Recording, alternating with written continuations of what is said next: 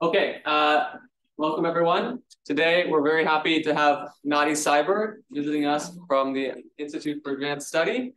Nadi needs very little introduction, but he has worked on many different aspects of theoretical physics and quantum field theory throughout his career. And today he's going to tell us about eminent symmetries. Thank you. It's really a pleasure to be here and seeing many old and new friends. Over the last several years, partly as a result of the Simon's collaboration I've been part of, I became interested in the relations between various phenomena in condensed matter physics and in high energy physics. And it turns out that we are thinking about closely related things, but from somewhat different perspectives. And I find that honestly extremely really fascinating. And I think it's a good research direction because it's something that two communities can learn from each other. So part of this talk will be my attempt to bridge the gap between the two communities. And I'll be talking about a series of papers. Two of them are out. One with Meng Cheng, who is a card-carrying condensed matter physicist. And the other is with Shu-Heng Shao. There are two more papers in preparation. I also want to thank Tom Banks first for participating in the early stages of this project, and also for suggesting this word. Remember, I described something to him, and I said, this is a new thing, it needs a new name. But I couldn't come up with any name, and that evening I got an email from Tom. The whole email said, the word you need is eminent symmetry. And honestly, I had to look it up. And Tom was really right. So I'll explain what I mean by that. So going back to talk, please interrupt me with questions. I hope so far this is clear. I guarantee you it will become less clear. So what do we do in physics? The common problem in physics to go from the UV to the IR, and throughout the talk I'll be using this color code. This purple is UV, and this color would be infrared. So if I use ultraviolet and infrared, you couldn't see them. So we formulate a problem at short distances, and this could be string theory, it could be a field theory in the UV, this could be some form of field theory, or it could be a lattice model. And our goal is to figure out what happens at long distances.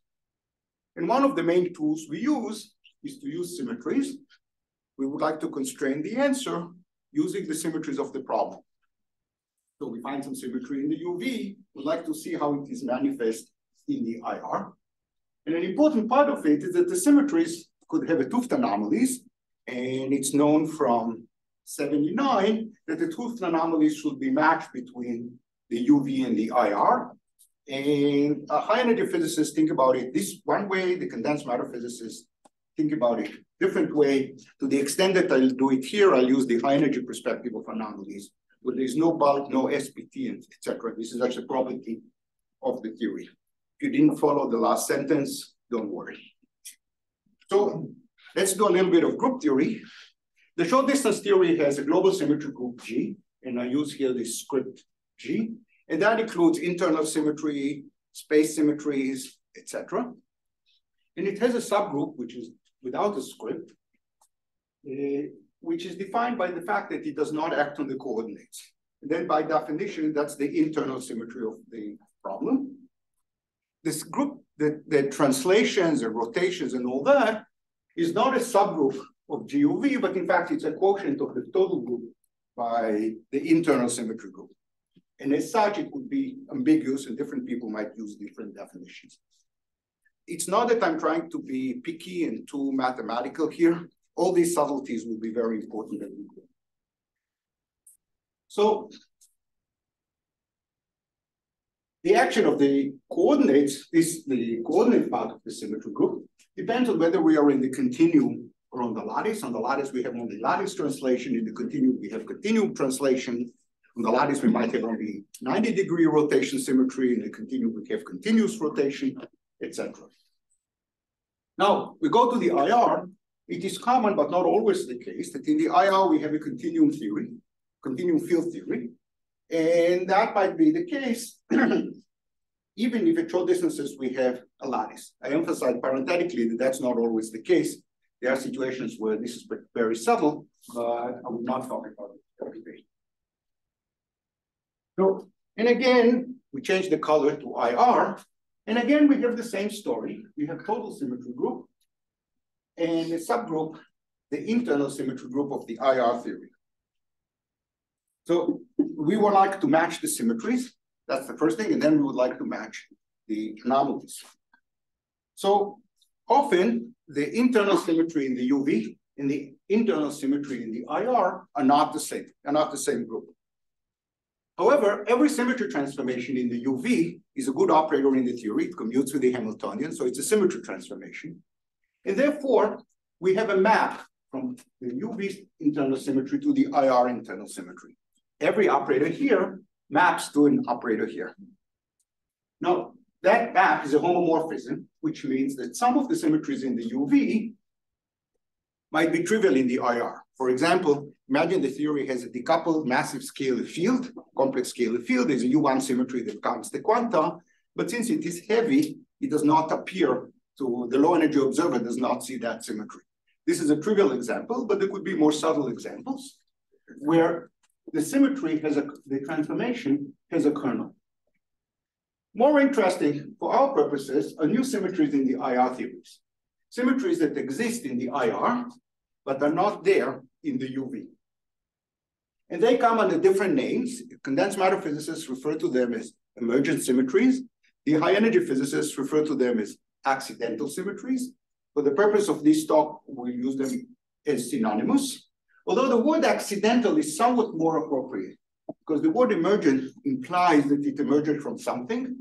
And actually, these symmetries do not emerge from anything. There is no sign in the UV that these symmetries should be there. So the way it happens is that we write the low energy theory. It is some field theory. And the symmetry, it should definitely have the symmetries which are in the image of GUV. But there might also be new symmetries.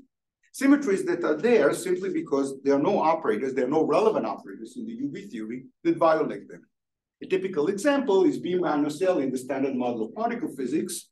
If the standard model of particle physics, we have B minus L as a symmetry, and it's not a symmetry because there's anything sacred about that, but it is symmetry. It is an internal symmetry because all the relevant and marginal operators we can write with the fields that we have happen to preserve that symmetry.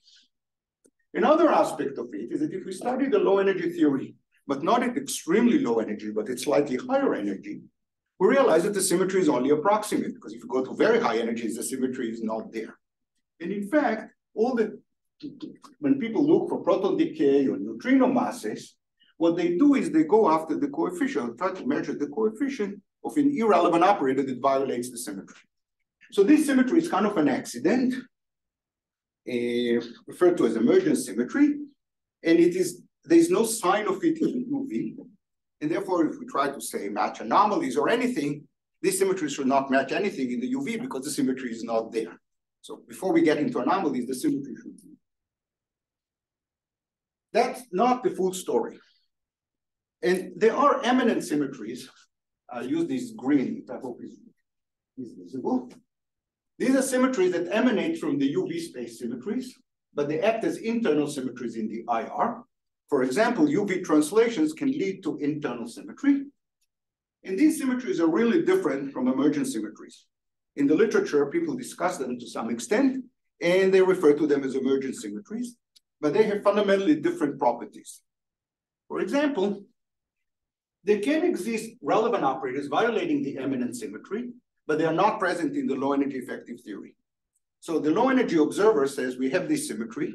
It could be violated by some relevant operators, but it's not. So there are relevant operators that could violate it, but these operators are not present in the IR theory. And so that looks like fine tuning, but more interestingly, there aren't even irrelevant operators that violate it. So if we go a little bit higher up in energy and explore the irrelevant operators in the low energy theory, even these operators do not violate the eminent symmetry. So these about these points here. So there can be relevant operators violating the eminent symmetries. Those are operators in which theory? In the low energy, I'm a low energy observer. I see an operator that violates, a relevant operator that violates the symmetry, but this operator is not in the action. Okay. So the low energy observer says, this looks like an exact symmetry at short distances. In fact, even if we explore the irrelevant operators, they are irrelevant operators that violate the symmetry, an infinite number of them, but they are not present in the effective action. So it's not the absence of operators that violate the symmetry, it's just all their coefficients are zero. In the... Exactly. So these operators exist as operators. You can compute their correlation functions. We try and add them by hand to the action, but if you come from the UV, they are not there. It looks like an infinite amount of fine-tuning. I should say that the way I phrase it here, it sounds almost impossible. How can this possibly be the case?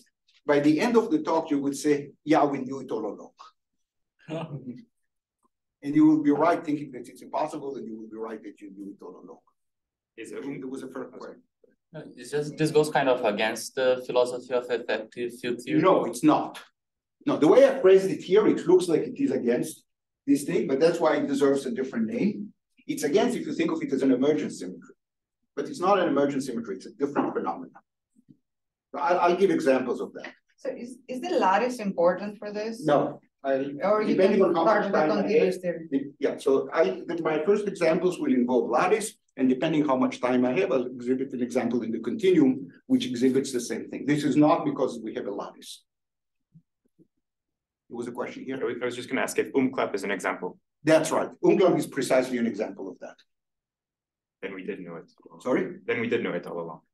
Yes, but you didn't phrase it that way, and you did not get the consequences of this fact. And the emergent one-form symmetry. Okay, emergent one-form symmetry is almost like that because there are no local operators that violate it, but it doesn't emanate from anything, and therefore I do not know whether it deserves the name eminent or not. But it does have this property.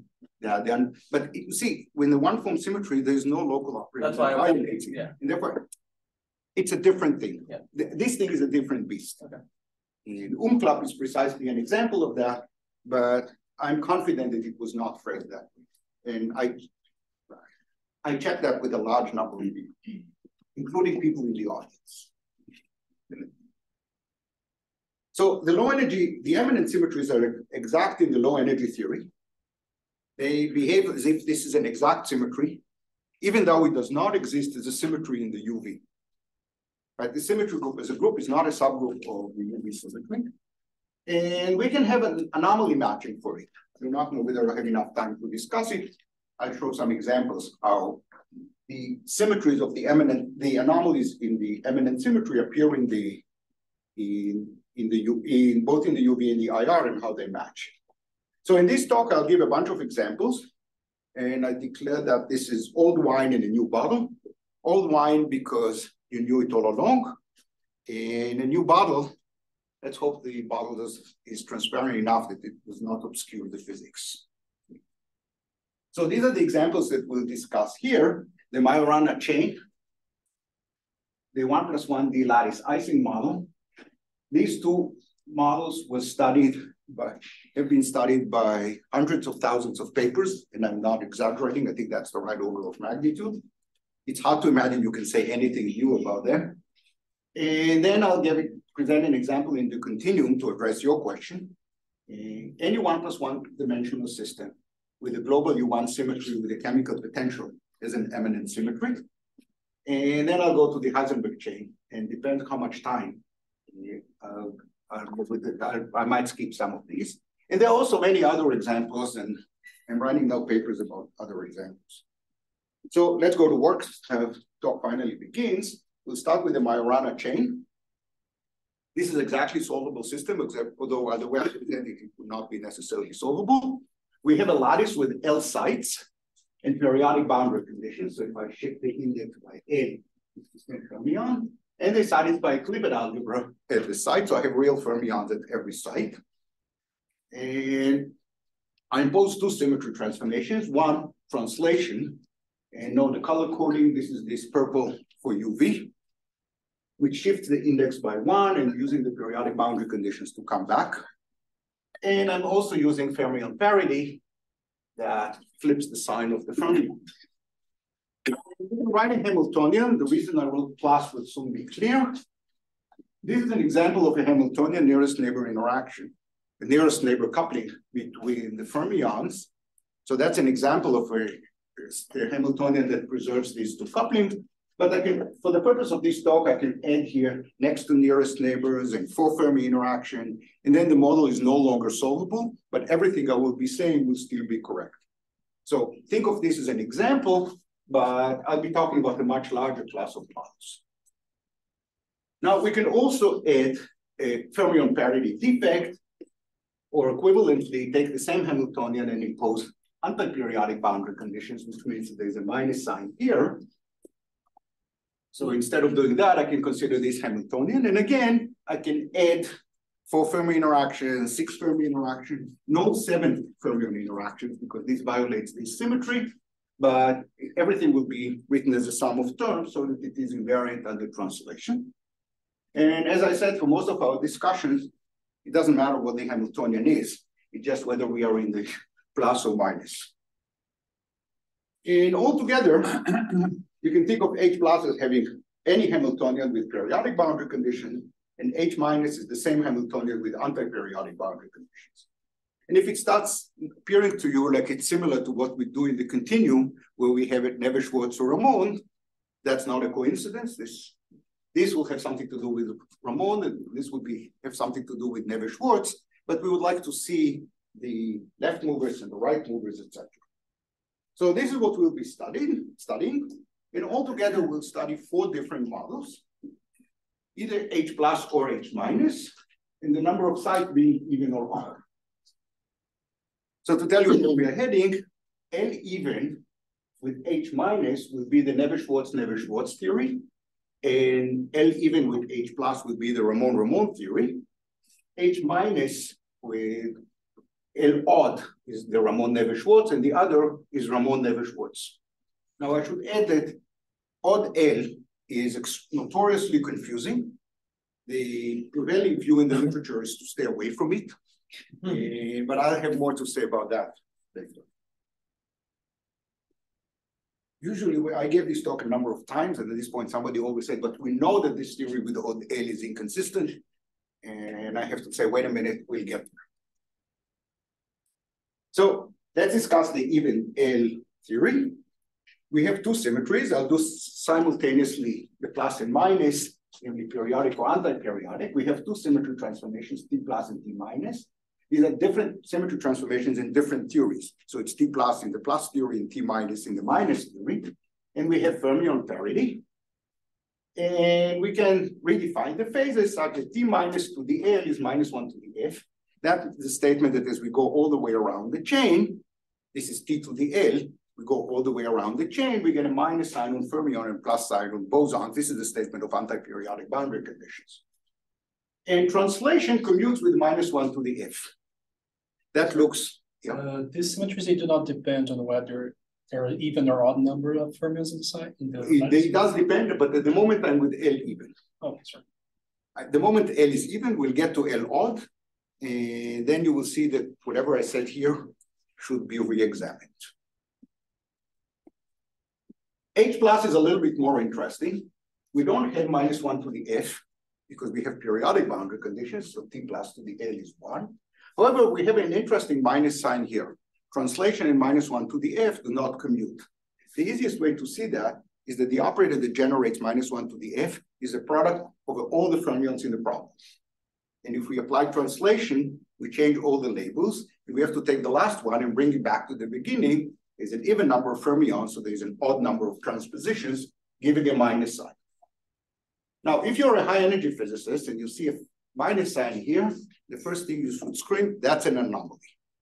Why do we have a minus sign here? How come translation anti-commutes with minus 1 to the F rather than commutes? So that's an anomaly, and that's an anomaly between fermion parity and translation. And it immediately raises a question, because soon we'll discuss the continuum theory, and we'll have to do anomaly matching.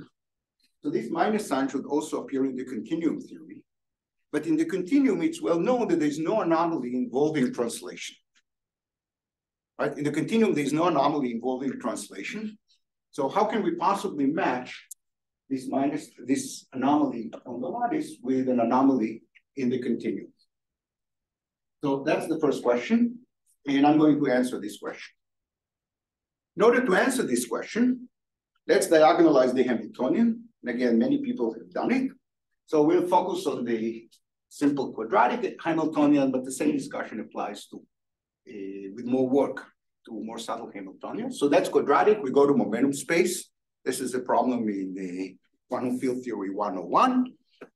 The different momentum modes decouple. And we got a Fermi dispersion relation that looks like that. With H plus, we have two zero modes, one with zero momentum and the other with L over 2. And with L minus, we have a similar spectrum, but there are no zero modes. That's straightforward to see from the Hamiltonian. And now we are at low energies. So we are not interested in what happens at high energies. So we kind of cut that part of the spectrum off. And then we see a linear dispersion relation here and a linear dispersion relation here, and similarly here.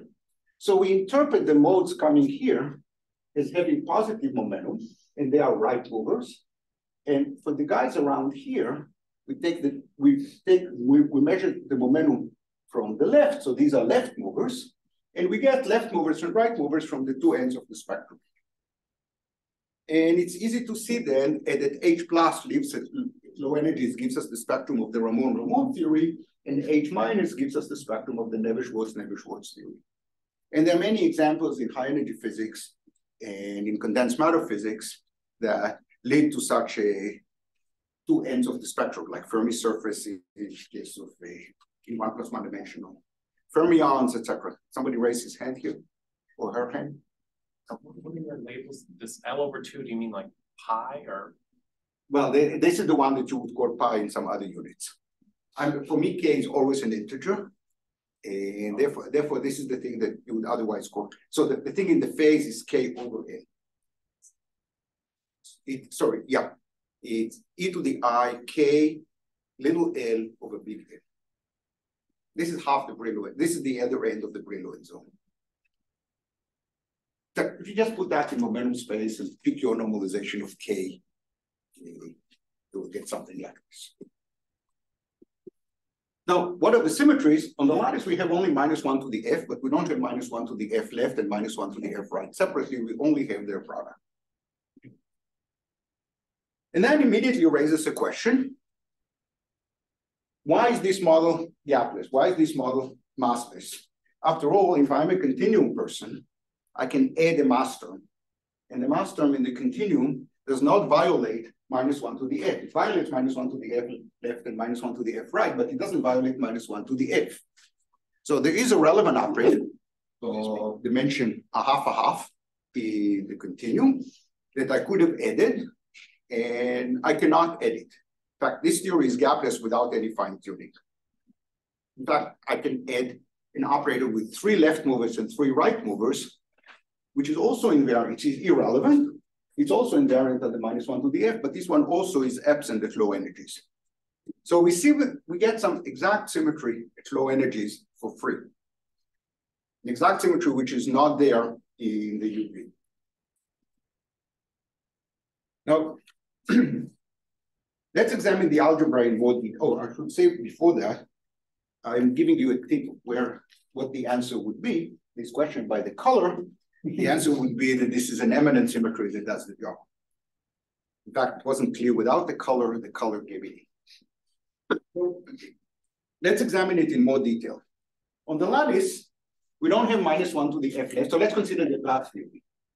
We had that symmetry algebra, and in the IR, this internal symmetry emanates from T plus. And the key point is we can write a formula like that. T plus, it's the lattice translation, is given by an internal symmetry times a continuum symmetry. So how should we think of this equation? The lattice person, the UV person, has one translation operator. The IR person says that T plus is a product of 2 factors.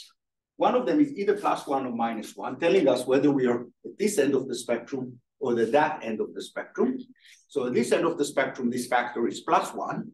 At this end of the spectrum, this factor is -1, related to Michael's question that this is what somebody else would call pi. And what the continuum person calls momentum, it's P plus because we are in the plus theory, not because of the direction. This P is positive here and negative here. So these guys are right moving and these guys are left moving. This is all very well known. So P plus is the continuum momentum. And on the lattice, we have only T plus, but in the continuum, we have two symmetries. This is an internal symmetry, and this is the continuum translation. On the lattice, only the left-hand side is well-defined. At low energies, each factor by itself is well-defined. And as long as we are sufficiently low here, we are not going to be confused of whether we could, it's clear whether we should call it -1 to the F left being +1 here and -1 here, but this is ambiguous for high energy modes. So for high energy modes, this separation is not meaningful, but at low energies, it is meaningful. When you say -1 to the FL is a exact symmetry, can you clarify what you mean by exact symmetry? In the sense that the low energy observer sees these. Someone who truncates just to the leading action in the infrared? No, it's exact, even for high dimension operators, provided you are at energies sufficiently below the cutoff. So as long as I'm sufficiently below the cutoff, I'll say more about that. The question you're asking is, what's the process that detects that the symmetry is not exact? That's the question. I want to work with finite but large L and look at low energies. That's the experiment. I'm not saying in picking any limit. So I mean finite, large but finite L. If I take L to infinity, the symmetry is exact. This is obvious. At finite L, the symmetry is not exact, but it is as if it's exact for low energy processes. The only process that violates it is somebody here, I think you asked, it's the Umklapp process. I'll get to that. Furthermore, this relation, which is a relation between the lattice operator and how the continuum person described it, is actually an exact relation. This is very rare because usually when you relate the lattice operator to the continuum operator, they are 1/L square corrections. I order in L. But imagine this equation had a 1/L correction, say in the exponent here. So instead of P, there would be a 1/L square in the exponent. This would mess up this relation.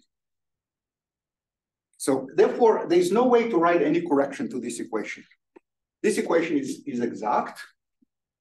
And that's another sign that what we're doing here is to see an exact symmetry. Now, in the continuum, this is an internal symmetry. This is an internal symmetry.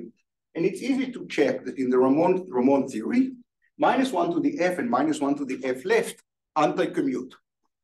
So in the continuum, -1 to the F and -1 to the F left anti-commute. They do not commute. Therefore, the ground state is a doubly degenerate. So we get a minus sign here. So in the continuum, we have an anomaly between two internal symmetries. And now we interpret this anomaly as the continuum descendant of the anomaly we had on the lattice between lattice translations and -1 to the F. So on the lattice, this came from lattice translation, and there was a minus sign. In the continuum, such a minus sign, such an anomaly cannot appear from translation because there's no anomaly involving translation. However, the translation operator gives out, so that part doesn't have an anomaly, but that part, this emanant symmetry, can have an anomaly, and in fact, it matches. Now we can repeat this thing also for the antiperiodic one, and then this is the algebra, and again we get an emanent symmetry. So now let me make a few more comments about that. The -1 to the F left symmetry in the continuum is exact. It's not an emergent symmetry. I mentioned specifically operators that violate it but are not present in the action. It emanates from lattice translation. And it answers the two questions I asked earlier. Why did we land on the massless theory? We landed on the massless theory because the operator that gives rise to the mass term in the continuum violates lattice translation. It preserves lattice translation by 2 units, but does not preserve lattice translation by 1 unit. So the UV way of saying it is that the mass term is absent, not because there is no such operator, but because this operator is odd under lattice translation. It is even under continuum translation, but recall that continuum translation and lattice translation are not the same operator. They differ by this factor of -1 to the f left, and indeed the mass term is odd under -1 to the f left. So it explains this puzzle of how we landed on a massless theory without fine-tuning. So if you wish, making sure that the lattice theory is invariant and the lattice translation guarantees that we have massless fermions when the model is gapless at long distances. And I also emphasize that the anomaly, the UV anomaly between lattice translation and -1 to the f is matched in the IR with -1 to the f, I mean, an anomaly between -1 to the f and -1 to the f left. So this thing really works very well. And we see in what sense this symmetry is different than an emergent symmetry. And we see how we resolve all the puzzles. Now let me make some comments about odd L. So now we have an odd number of fermion. But before you do that, can I ask again that this relationship T plus is -1 to the f left times the continuum translation? That's not an exact relationship on the entire Hilbert space, right? That's correct. So how can it be that it is exact in the sense I can assign, but it's ambiguous. -1 to the f left and e to the IP, e to the IP I plus can move factors. I can move factors. They're not separately defined on That's the correct. entire Hilbert space. That's correct. But there is a subspace on which they are separately defined. Yep. That's exactly right. And that subspace can be defined even in the UV without taking the low energy limit. No, but only by taking the low energy. I mean, it's not a limit. It's not a limit. Finite L energy is below something. So let me tell you how it would be violated. So L is large, 100, if you don't like it, take 1,000. And you ask yourself, and you put some states which have low momentum 0, 1, in the units where momentum is quantized, not in the units that Michael prefers. So for me, K is an integer or half integer, depending on the boundary conditions. And you have any number of operators with low momentum of order 1, as long as no momentum is of order L, or L over 2 to be precise, and the number of insertions is not of order L over 2, the symmetry is exact. Because the symmetry can be violated only by L over 2 units. And as long as you don't have enough quanta to create violation by L over 2 units, the symmetry appears to be exact. This is unlike, although this is known, it's important to emphasize that this is unlike what we normally have.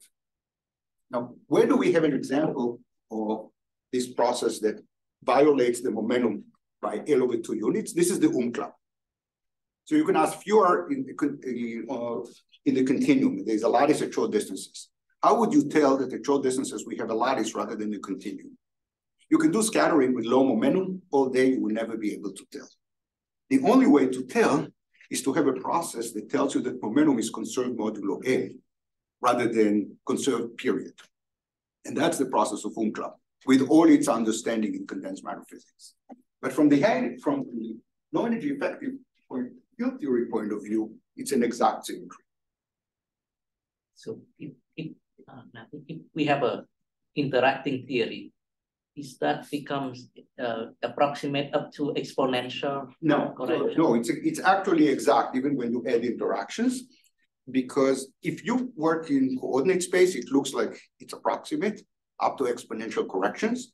But if you work in momentum space and you consider correlation functions of a finite number of operators with finite momentum and take L to be sufficiently big, then it is exact. Because the mixture of state into your state in the Hilbert. Doesn't matter. I'm diagonalizing a conserved charge. I'm a low energy person. It's okay. In condensed matter language, you would say, as long as you don't have the club process, the symmetry is exact. And I'm going to say the same thing. And the club process involves changing momentum, seeing momentum violation of momentum conservation by L units. So or L over 2. So until you have that, right, you need to hop from one side of you have to hop along the Brillouin zone. So as long as you don't do that, namely you look correlation functions in momentum space of finite number of operators with finite momentum. So finite number of operators, finite momentum each, and keep L sufficiently big but finite, the symmetry is exact. You will see no sign that the symmetry is not there. And part of the point is that the IR theory is determined specifically by that subspace that you just said. So that's why the IR theory doesn't see the That's right. violation. That's right. Because it has low momentum. May I ask a question about notation? So in what sense this is an anomaly? Then That's not an anomaly. This equation is not an anomaly.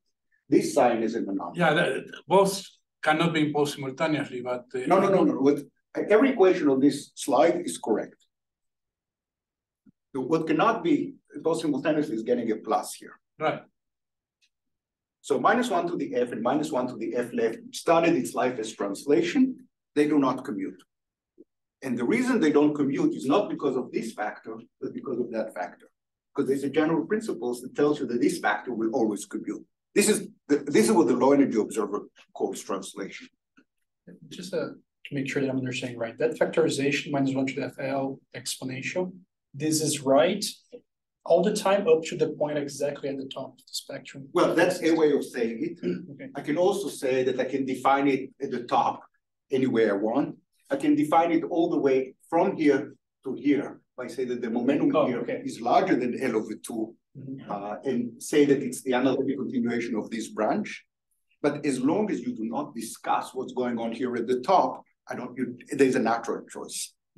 So on the lattice, this decomposition is ambiguous. But it's ambiguous at one single point at most, right? That's at least. I would say it's at least at one point. But I would say better than that. It's ambiguous in the whole range here, but I'm not going to look at that range because I'm only going to look at processes with low momentum of order. So the way to think about it, fix the momentum, 1, 7, 50, etc., and make L sufficiently big, 1,000,000. And stop, don't take L to infinity. Then this would be exact.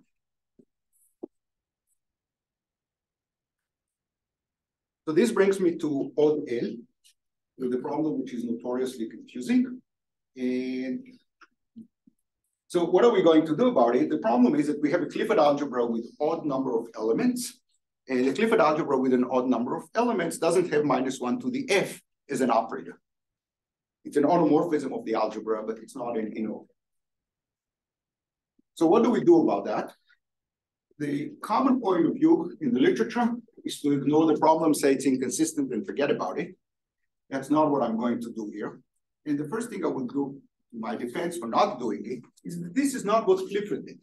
When Clifford faced an odd number of fermions, Mr. Clifford said, well, we can realize that.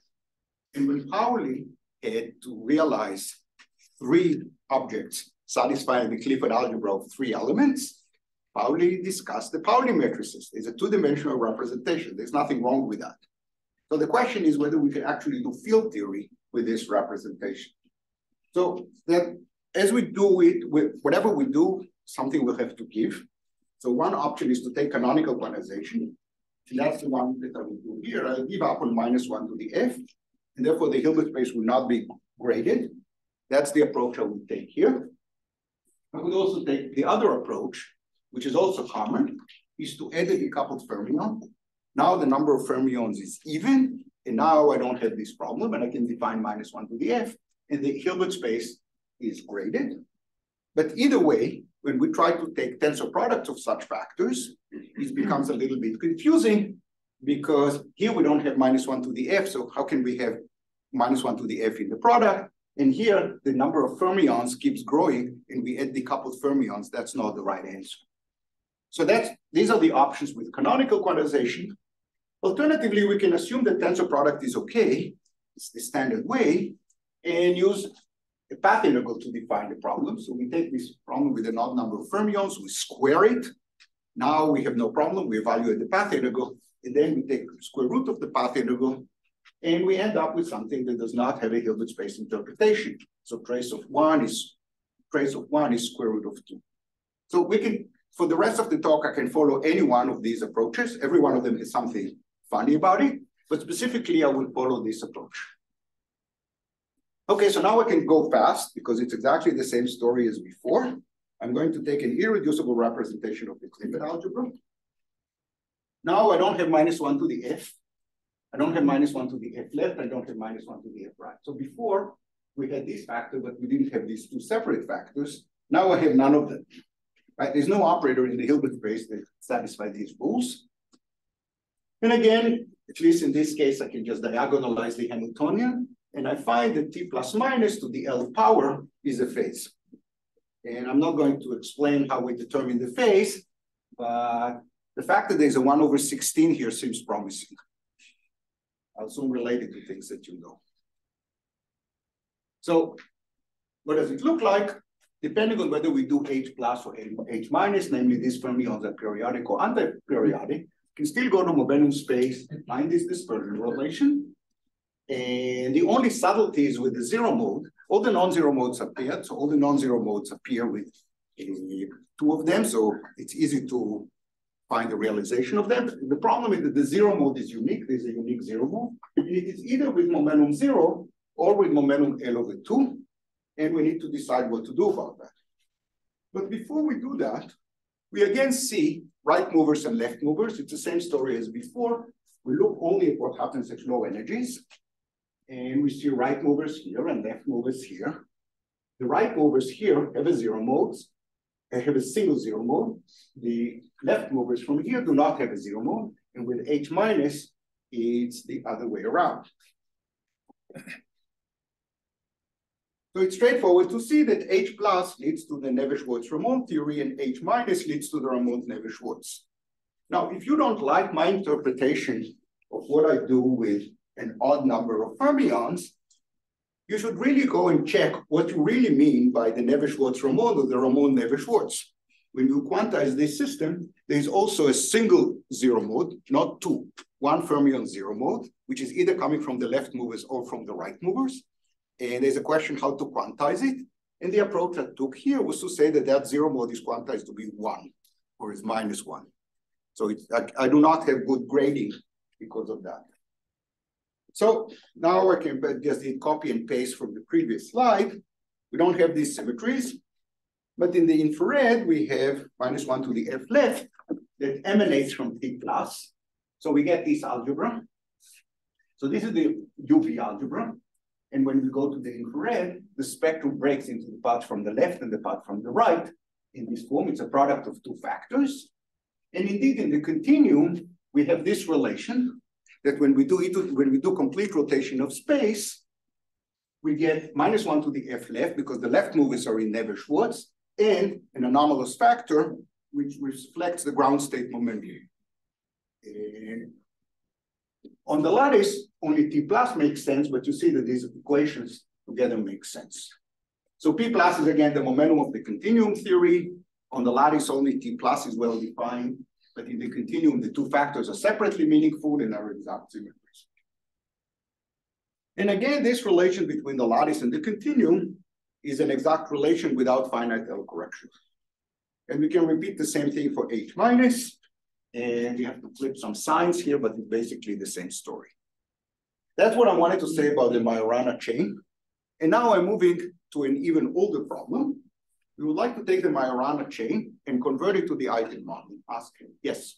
Could you say a bit about like edge modes or like? I have closed chain, so there are no edge modes. It's not the same as the Kitaev chain. I'm working with periodic Ising. I have periodic boundary conditions. I can give another talk, but what happens if I have a finite chain and what boundary conditions I put and so forth. That's not in this talk. Could you tell us how to make -1 to the f left not emanate? What do we have to do to the UV to make us not get that? I don't think you can do that. Not do that. Yeah, I think you cannot do that. So you want it to be an internal symmetry in the UV. That's, well, you might be able to do that, but it's a lot trickier. Here it just came, you know. Yeah, no, and it's good that it came because it came in exactly the way you need it in order to make sense. So this whole story about the Majorana chain giving us critical point and the master and violation UV translation, all that was known at least from the 70s, if not earlier. but this way of packaging it is new. What does all this have to do with the Ising model? So we know how to go. So this, again, huge literature about this problem.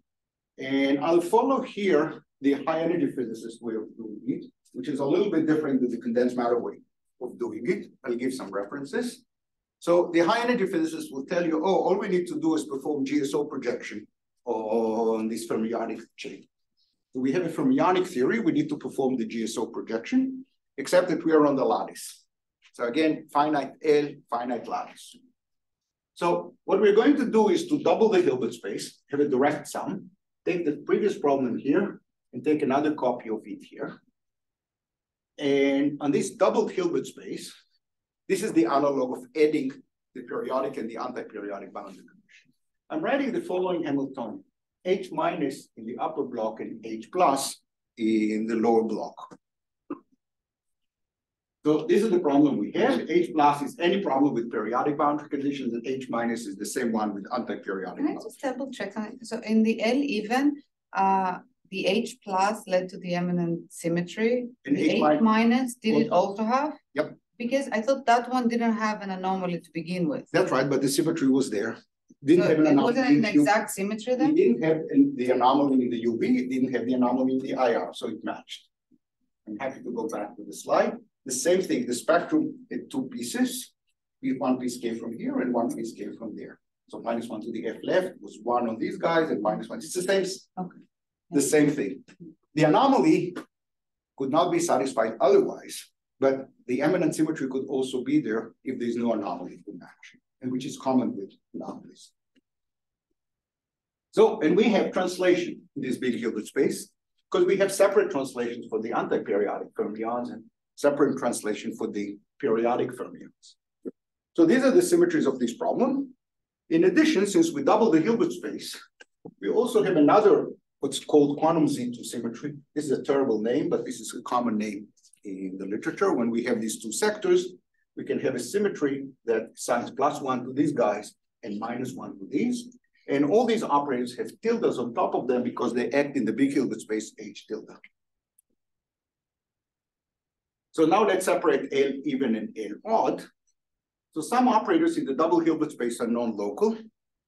And so what are we going to do about that? We just do what's done in the continuum. We have to perform a projection. We know exactly which projection to perform. So we project on this on eta tilde times -1 to the F. And as we do that, we land on the Ising model. This is the standard. This is just imitating what is being done in the continuum. However, there are some interesting subtleties here.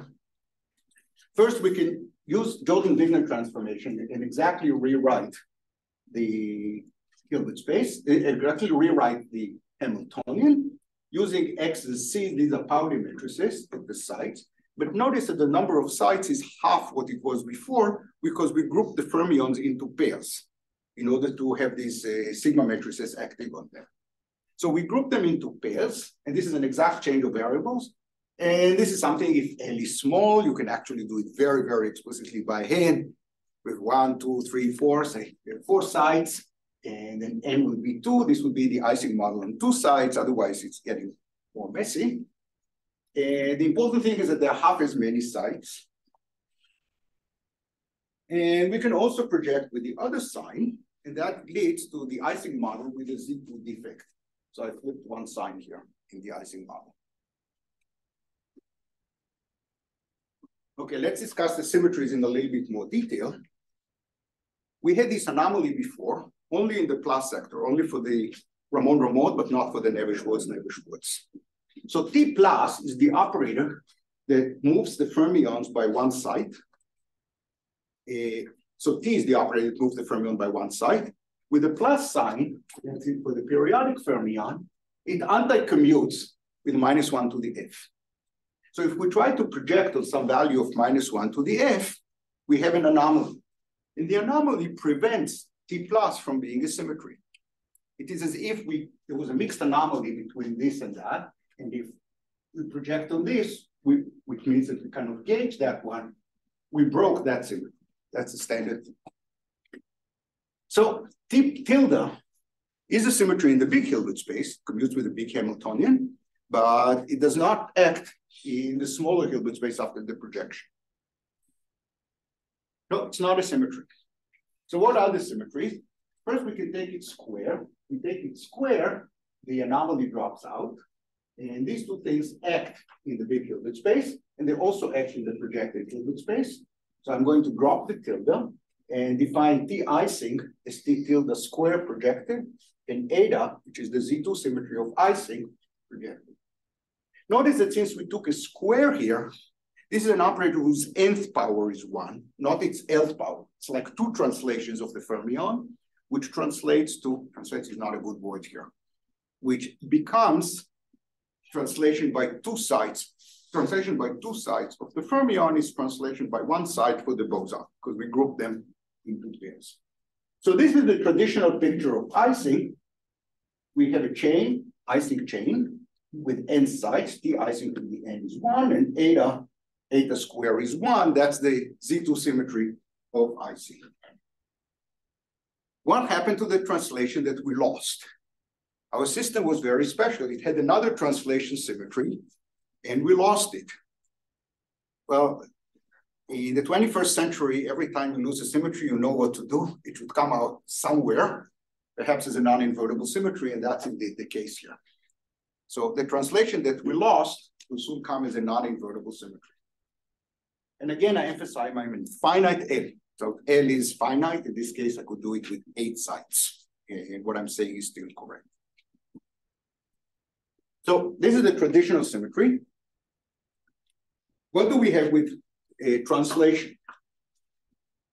Before we had T plus here in the 2-2 block, and it didn't commute with -1 to the F.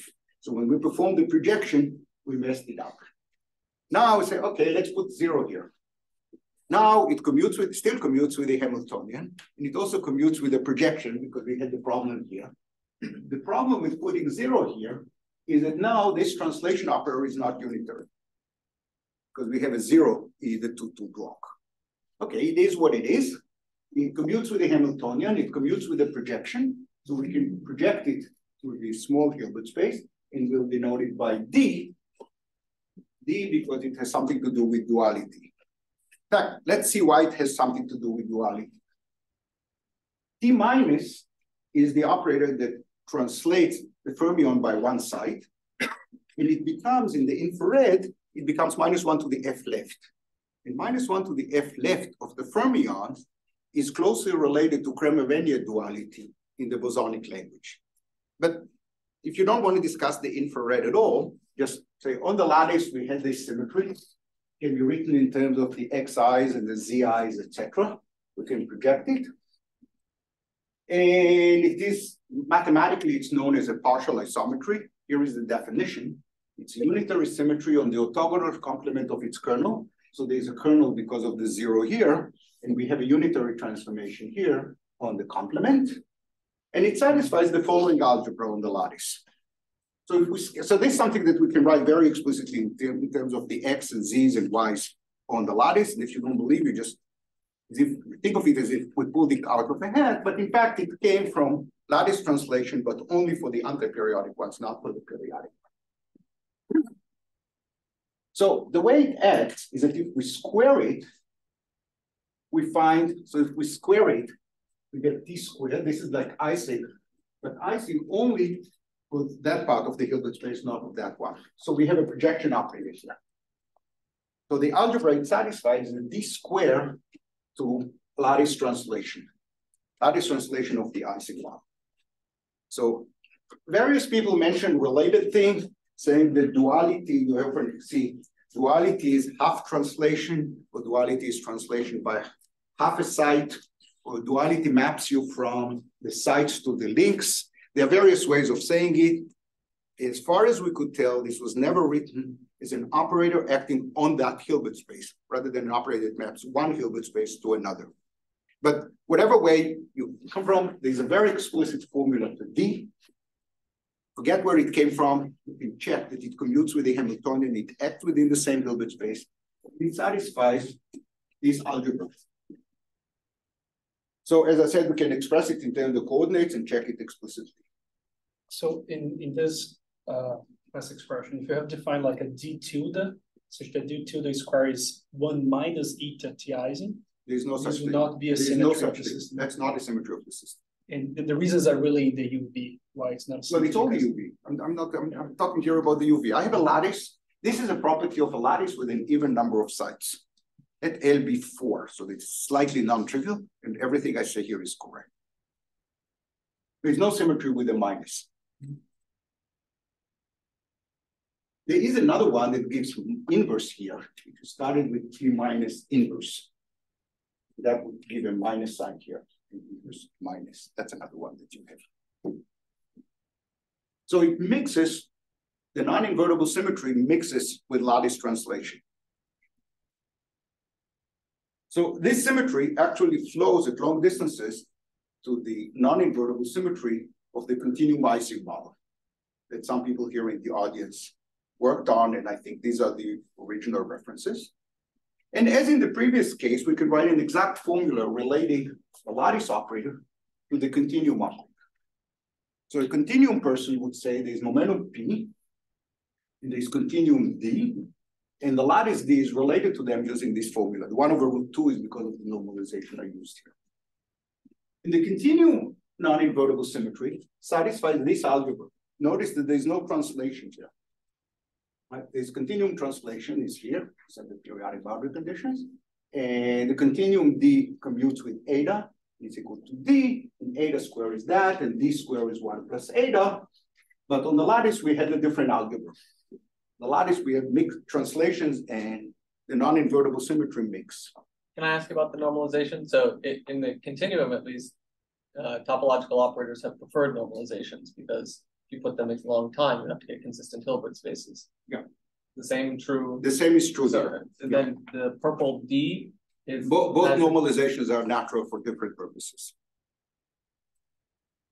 Okay. It will become clear on the next slide. Okay. So again, D is an eminent non-invertible symmetry. It is exact in the IR effective theory, not violated even by irrelevant operators.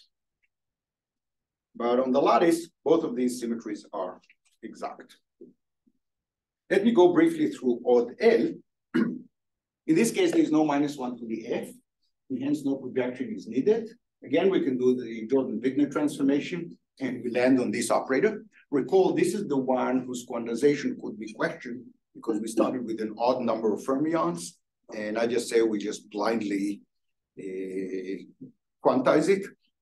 And we land on this operator, this Hamiltonian, which had already been written by these authors. And it flows in the infrared to the continuum Ising model with a non-invertible defect, D, that I discussed earlier. Now, depending on how much time I have, I can skip the other parts or can have one of them or something. Where did I start? You have 10 more minutes. 10 more minutes. Oh, great. So somebody asked me, I think you did, whether this is explicit to the lattice. So let me briefly show an example where the same phenomenon happens in the continuum. It's a little bit, the mechanism is a little bit different, but there are many similarities. So let's consider the C equals 1 compact boson, so it's compact. But I use the dual field phi tilde. The condensed matter physicists refer to this model as the Luttinger liquid, and what I call phi tilde is usually denoted by theta. So by doing that, we establish the dictionary. Wherever you see phi tilde, if you're a condensed matter physicist, think of it as theta. So this is the action. And there's only momentum symmetry, what we call momentum symmetry, and the condensed matter physicists called charge. There's only one U1.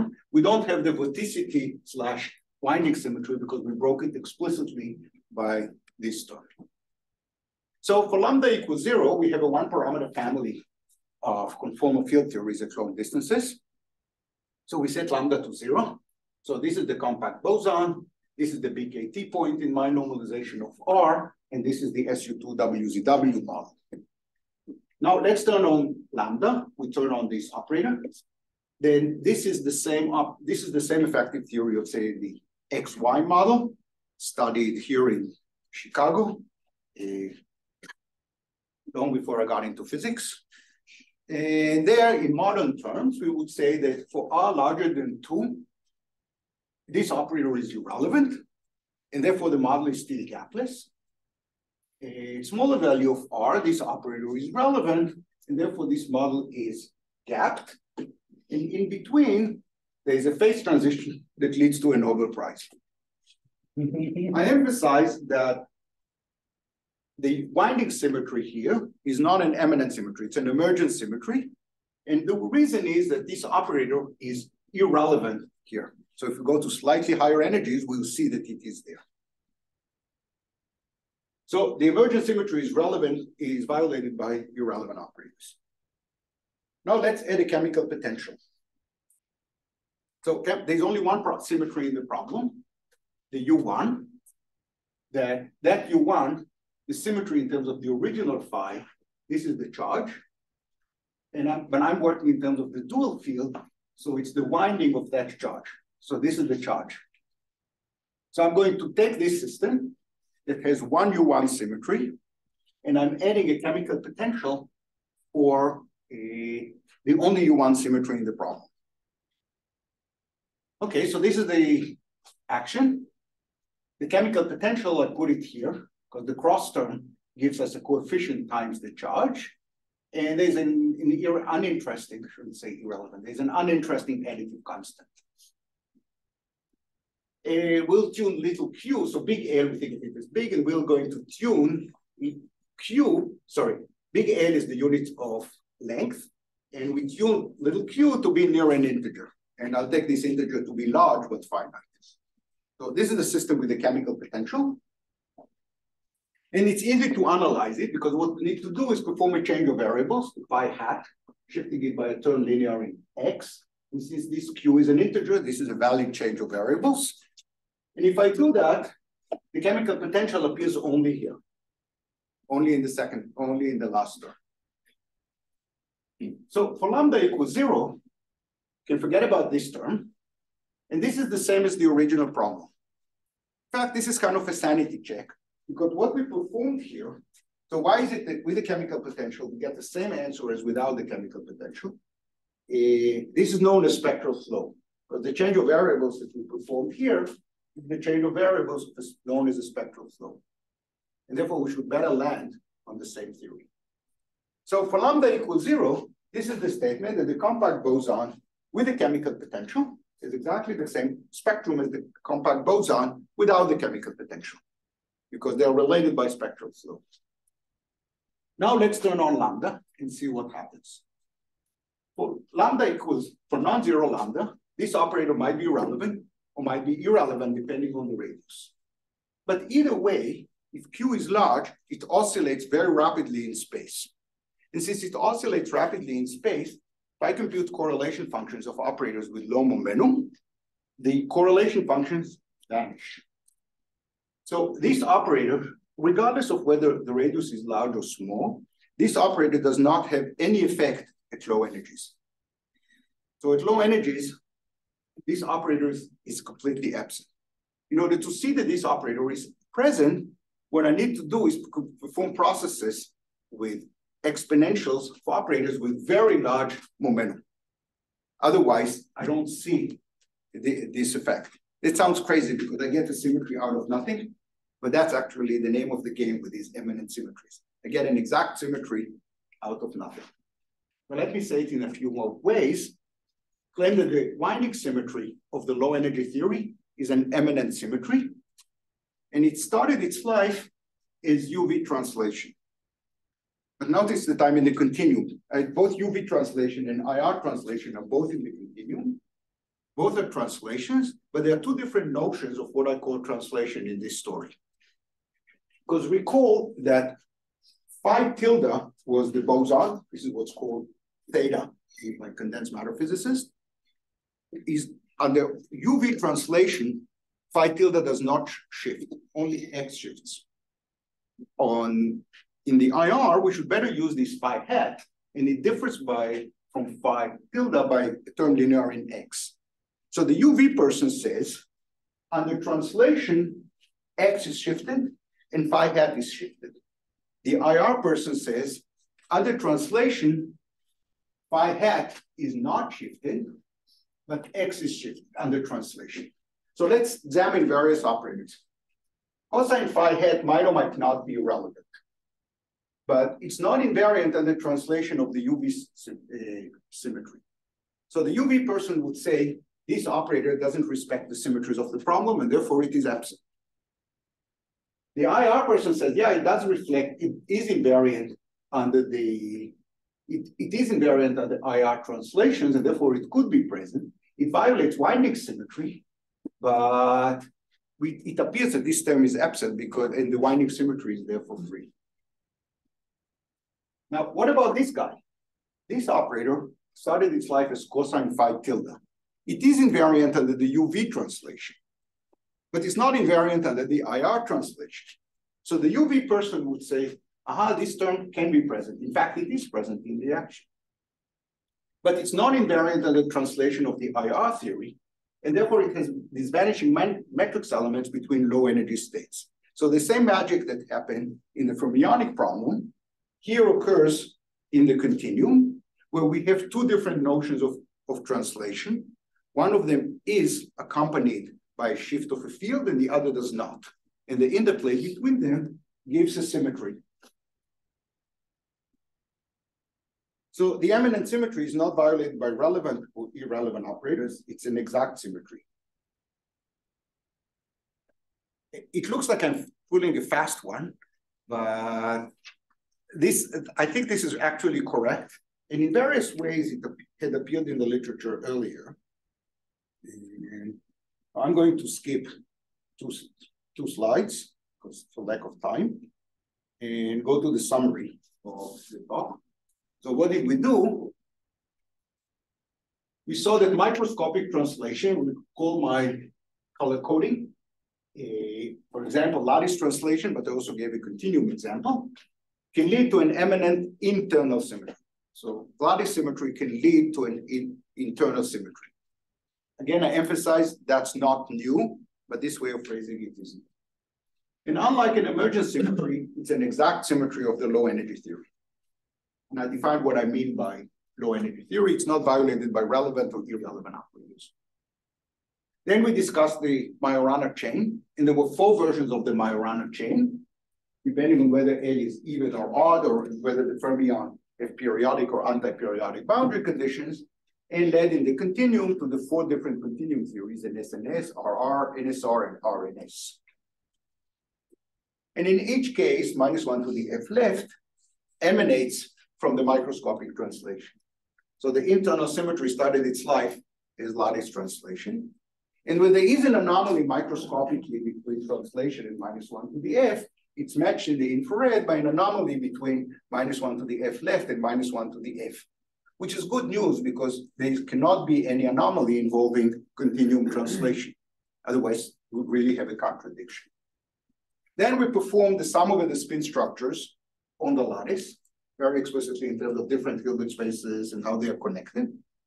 And we started with 4 fermionic theories, but we ended up with 3 different bosonic models, Ising, twisted Ising, and the Ising with the D defect. The fact that we landed here on our feet, in fact, we landed on a model that is known, is a sign that the way we treated the odd L fermionic problem was not completely crazy. So these lattice models flow to 3 continuum Ising models. 2 of them are obvious, Ising and twisted Ising, depending on whether boundary conditions are periodic or anti-periodic. And the third one flows in the continuum to a duality to Ising with a defect of the non-invertible symmetry that emanates from D.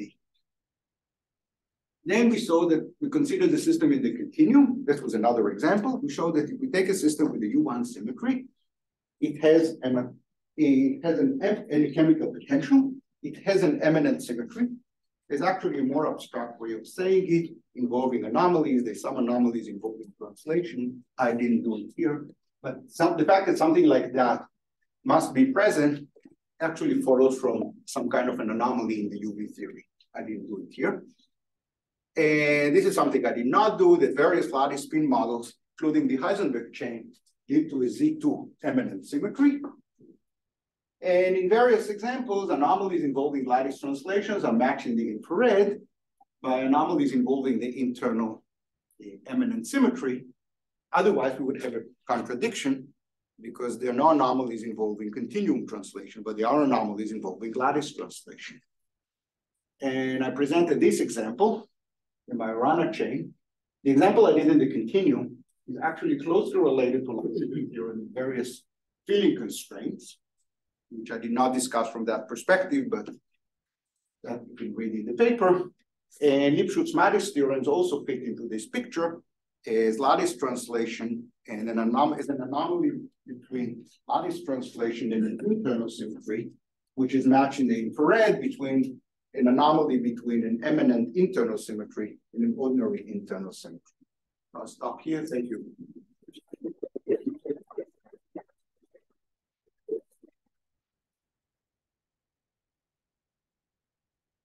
Question? Yeah. So you explained how the duality defect in the Ising model is an eminent symmetry arising from lattice. What degree is it known to be true, or do you expect it to be true that generalizes to other minimal models, rational conformal field theories in general, or all of these non-invertible things you think could be understood as eminent in this sense? Okay, so in the continuum, this has been discussed by various people, including Clay and his crowd. That I can't keep track of who did work in this. No, but I mean, this relation between the lattice. The relation between the lattice and that has been, these people started exploring mapping it in the same way we did here for Ising. I know that some people, I saw drafts of people started doing it. It's getting considerably more complicated already for tricritical Ising. Basically, the idea there is to use, say, parafermions instead of fermions. So the thing here is that we were very lucky. Instead of studying the Ising model with all its intricacies, we took a free theory, which is the fermion, analyze it to the end, keeping track of the boundary. The key point is to keep track of the boundary conditions, and the fact that L is finite, and being very careful about not work up to surface terms or not work only locally, but keep track of the global features. And I think you're not the person that should really preach that to. The analog of that for the other minimal models is, for example, to use parafermion. But parafermions, unlike fermions, are not real fields. So you can do that, but you have that part, the analog of what we did for the fermion takes a lot more work. And I saw a draft, but people do that. I do not know if it's correct or not. I will not be surprised if this can be done more generally. In the continuum, there is a way of writing a fermionic version for every minimal model. This was analyzed by Tachikawa and others. So for every minimal model, there is some Z2 symmetry. And just as Ising is not exactly the same as the Majorana fermion. The Majorana fermion is a fermionic theory. It needs a choice of spin structure. Ising does not. There's a similar story for the other minimal models. And this was worked out in a lot of detail by Tachikawa and others. And I do not know whether people have done the analogous thing on the lattice. I believe it can be done already on the lattice. But yeah, that's a little bit harder. Now, you can generalize it in many other directions because essentially the same story appears in higher dimensions. Whenever there is a duality defect, instead of duality, you could ask, has this duality started its life as an internal symmetry in another? What happened here is the duality of Ising started its life as -1 to the F left on the fermionic side. And -1 to the F left is non-trivial because it emanates from translation. So in the continuum, there was a -1 to the F left, and that became the duality. On the lattice, there's no -1 to the F left, and that's why you needed to work a little harder. For the other minimal models, it's more involved. I do not know more general. You don't have some kind of conceptual moral reason why you think this point of view should always be true? My moral, unsubstantiated, moral is always the thing that is unsubstantiated, is that it should work, and I think it will be interesting to work out the details. That's my sense. It has not yet been worked out in a satisfactory way. But it's completely clear what needs to be done, right? Especially, in general, in in physics when you do research, it helps to know the answer. So we know the answer in the continuum. So we just have to figure out how to see it on the lattice. And it might be that on the lattice, it is true only for a subset of the lattice constants. So let me say it in a different way. In the fermionic problem, we automatically landed on the gapless theory. We didn't have to fine tune anything. Lattice translation guaranteed that we would land on the gapless theory, right? Or the critical point. There are operators that violate lattice translation, and they indeed take us away from the critical point. In the Ising model, that's not the case. So you could ask, why is it that I took this critical Ising model? Why did I land on the critical point? And the reason I landed on the critical point is that I imposed that non-invertible symmetry. That's not the historical way it was done. The model is exactly solvable, for example, by going to the fermions. From the way I presented it here, I could change the relative coefficient between the two terms in the transverse field Ising model. I could change the relative coefficient, and then it will no longer be critical. Which symmetry is violated? So normally we would say there's no symmetry that tunes to that point, and therefore I did fine tuning for the two coefficients to be matched the way I wrote them.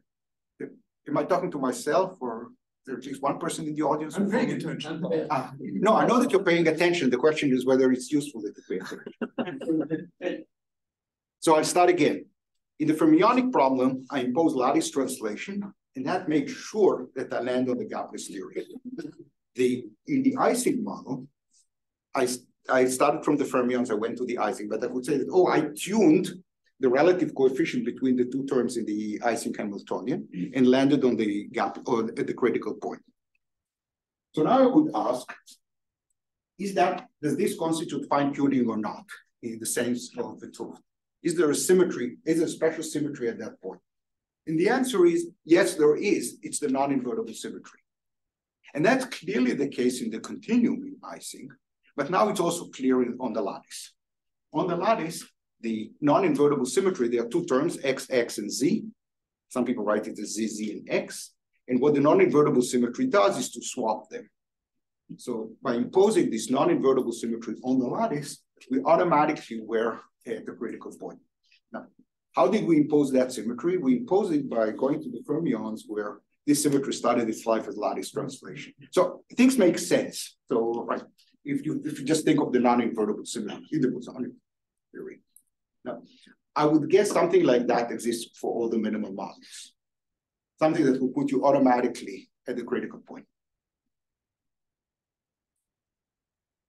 Does this formalism have any interesting or useful applications for non-asymmetric orbital fields? It's fascinating. I wish I knew the answer, because the quick answer is so far no. And the more detailed answer is that it smells like it should be. But there's a way to think about them as non-invertible in the non-abelian case. I think you meant asymmetric. I meant asymmetric. Asymmetric, but you can consider non-abelian, in which case I think you can think of them as. Well, the non-abelian is a whole set of other questions. But I think because you need the non-invertible symmetry. Yeah, but it's non-invertible not in the sense that it's non-abelian. It's still abelian, but it's non-invertible in the sense that there's no inverse. It's not a group. Right. What happens in the asymmetric orbifold is that you treat differently the left movers and the right movers. Now, on the lattice, you don't have separation between the left movers and the right movers. But here we kind of got it out of the two ends of the dispersion relation. So the question is whether you can do that and somehow start from that and treat differently the left movers and the right movers. The quick answer is that I don't know. It would be fascinating if we could do that. For example, all sorts of anomaly, consistency conditions of anomalies should be automatically satisfied, and they should reflect something deep on the lattice. Right? It should not be satisfied by accident. It should be something deep at short distances. So I think it would be nice to work it out. Well, maybe if you take 8K copies of this system, then you have some new possibilities. I think you need mod 8. Okay, so on the lattice, you don't need the mod 8. So when I got the corner here.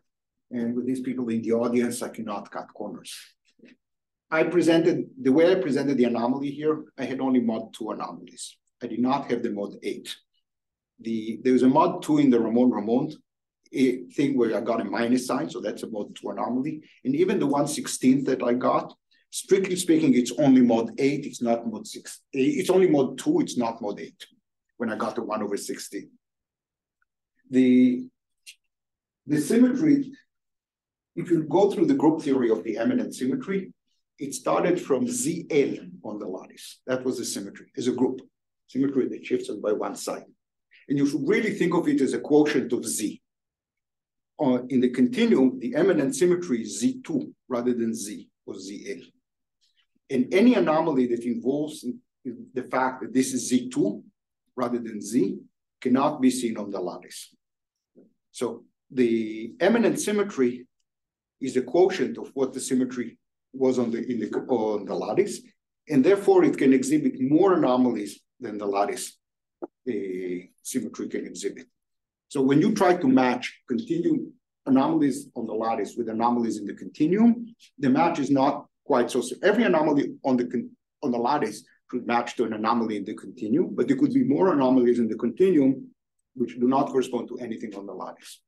So the mod 8 in particular, we wasted several months looking for the mod 8 on the lattice, and I think it's not there.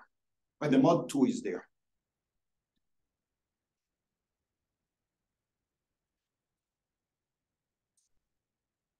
There's no other question. Let's thank Nadia.